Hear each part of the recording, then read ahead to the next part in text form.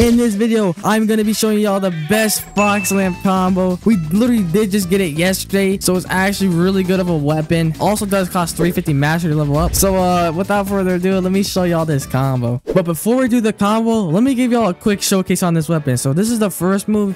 You can either tap or hold it, but I think the longer you hold it, it'll just go farther, I think. So yeah, this does a bunch of barrages, as you guys can see. And now for the next move, you can hold it or non-hold it. So let's do the non-hold first. This also can breaks too. So if you press this, yep, it does can break, but you can't can trick it in the middle of it, unfortunately. All right, now the hold version. Here we go. We hold this and it just, you know, dash through them, and you can like do a quick combo extend like that. It's actually pretty nice. So yeah, let's show the combo now. All right, y'all, for this combo, you're gonna need guy human, rumble, and fox limp. You don't really need rumble, just use a stun skill. So let me show y'all. Also, I'm gonna be using no hockey, so let's go.